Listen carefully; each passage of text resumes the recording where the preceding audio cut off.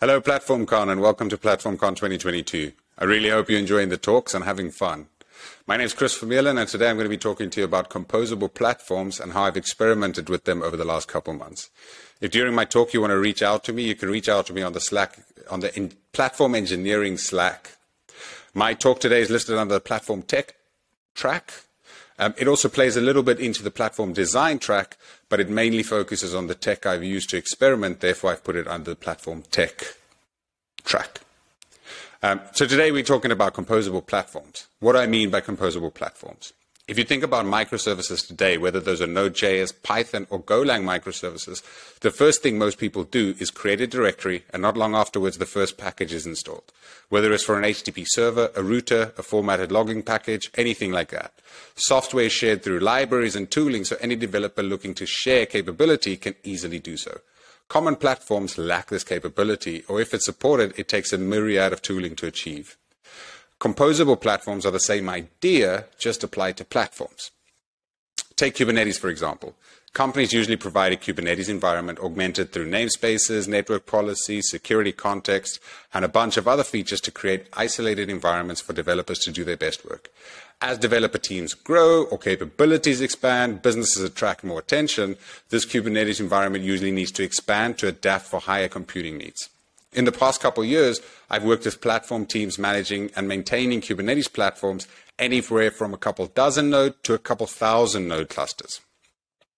But high adoption of these platforms creates problems for the platform teams that provide these platforms. Some of the big problems I've seen platform teams face include generalization of services, where services provided are generic so that all teams can use them, but that removes the bespokeness of certain tooling for certain teams that need them. The platforms also need to scale based on outside traffic. Based on the services they serve, these platforms need to scale. And scale is not something I like to think about when building platforms. Change one, change all methodologies. That's basically for operators or services that's provided is provided for one service, and then all of the others need to use that capability in the way that that service wanted it. Upgrades usually are very involved and hands-on, take a lot of time, because everything needs to be considered when doing upgrades. Things like daemon sets or node-specific things need to be taken into account, and all of the services involved in that are also taken into account, and that can make it quite difficult. When new regions are deployed, they take a long time to repair and adopt. New regions take plenty of work to install all of the different things, integrate them, and companies often mix concerns between these bunch of things, and that takes a longer time to create new regionalized clusters or environments. Experimenting is increasingly difficult to contain as well. If you want to experiment with some new tooling, that's quite difficult to do in a big platform like that, especially if it's intrusive tooling, like security tooling that digs into applications, or service meshes, which add sidecars. Disaster containment is really difficult to handle. If a disaster occurs in Kubernetes, it could affect all of the services running on top of that platform. Teams who need to provide their own platform services also often struggle to do so because they don't have access rights, and platform teams don't trust other teams to deploy stuff on those platforms because they might be quite fragile. And testing of new tools in production environments are quite risky for obvious reasons.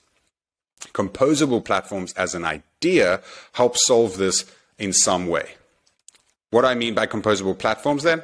Composable platforms are essentially platforms where the platform itself and the services provided by platform teams are provided not as running services, but rather as installable appliances in smaller platforms or environments. Platform teams can package all or most of the appliances they provide as installable packages, leaving it up to the teams to decide where and how they'd like to run their platform and the services on that platform based on their contextual needs. As an example, take Kubernetes. There's a big catalog of available Kubernetes distributions: default Kubernetes, OpenShift, K3s, MicroK8s. Some distributions require platform teams to set up security from the start. Others come pre-installed with all the security features, sometimes overwhelming the users of that platform. What I've tried to do is package my best practice ideas or concepts that I learned along time in Terraform modules, which I can then apply to certain environments and create environments faster. And so it's almost a sort of modular approach to Kubernetes clusters and platforms. For example, if I need the platform to have the highest security settings, I create a Terraform module with all of my security knowledge packaged in one place, and I can then install that cleanly into Kubernetes environments and reuse that later if I need the same requirements in a new environment. Just like you would install a framework library into your microservice, you can install configurations or capabilities into your Kubernetes environments based on specific needs of the teams who are going to use that environment. I've applied the same thing to tooling such as Prometheus or the Elk Stack, where I configure the operators or the services I need, how I need them, and how I want to use them, and then package up the configurations in Terraform modules and easily include them in future clusters if I do need the same thing again. In reality, that sort of looks like this. I can create a Kubernetes cluster and I can install all the specific components that I need for that cluster. I could also include things like documentation, runbooks, troubleshooting guides, and anything else folks might need in order to run their application with those services in mind. You might be wondering why I wouldn't provide these packages as Helm packages. The primary reason I like to use Terraform is so that I can have the same workflow outside of Kubernetes. For example, creating private Lambda environments with API gateways, logging, subnets, VPCs, IAM policies, and all of the other things that need to be configured for a private Lambda environment. I can create a common, secure framework for Lambda services and publish that as a Terraform module, which I can later use to streamline any services with similar constraints. There's a lot of tooling available for this sort of stuff. The original inspiration for this came from the Kubestack framework. It provides pre-configured Kubernetes environments for most of the big clouds and provides a catalog of common operators and tooling which can be installed as appliances into those Kubernetes clusters. For environments which are outside of Kubernetes, there are also other tools which provide the same sort of capability, such as HashiCorp Nomad or Humanitech. Humanitech has also hinted that they have built a Terraform driver that integrates with the internal developer platform and will make that available soon. So keep an eye out for that. It's unfortunately not all good news though, and it's not a perfect solution in all situations. Distributed platforms using this method have some side effects that you need to be aware of before you dive in. Your compute will be more distributed for disaster recovery or troubleshooting, and if you do disaster recovery or troubleshooting or security things, it might take additional effort as they have to work with contextualized environments unless they were integrated and involved in those earlier in the process.